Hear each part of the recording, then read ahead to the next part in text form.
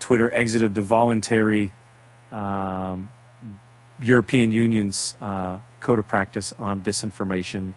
The bloc's internal market commissioner, Thierry Breton, said Twitter Inc. was earlier this year the only major tech platform that didn't send a complete report to the European Union under the code, which the company agreed follow before it was taken over by Elon Musk in late 2022.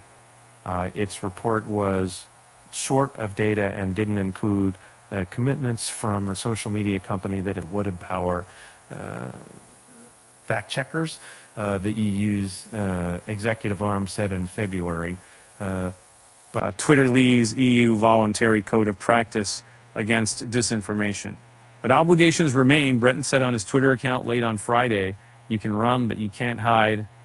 He said that beyond voluntary commitments, fighting disinformation will become a legal obligation as of August 25th under the EU Digital Services Act.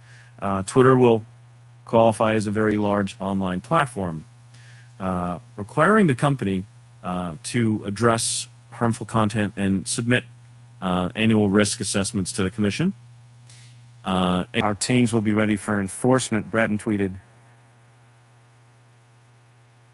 Musk's massive job cuts at Twitter, including the exodus of the company's entire Brussels office, have raised concerns about whether it will be able to make the necessary changes to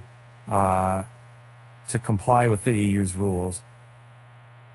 Failing to follow the DSA could cost a business fines of as much as 6% of its annual revenue and prompt the Commission to ban a platform altogether.